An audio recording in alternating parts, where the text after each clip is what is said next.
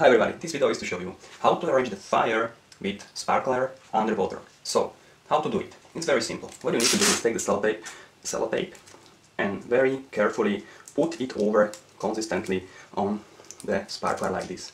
Okay, so the question is, will it work or will it not work underwater, the fire? Okay, let's have a look what will happen when I put the fire or start the fire with a standard sparkler.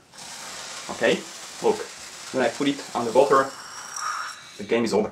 It's not working. But let's try another try with this sparkler covered with sellotape. Okay, it will take some time to start the fire. Just a moment. Okay. Come on. Okay. And look now. Look at it. Okay, it's perfectly working underwater. You can see the fire still working. Isn't it perfect?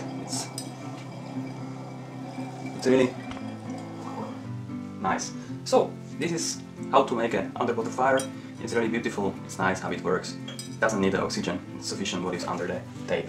Okay, this is all for today. You can try it at home. It's quite nice to do it at night when it's dark.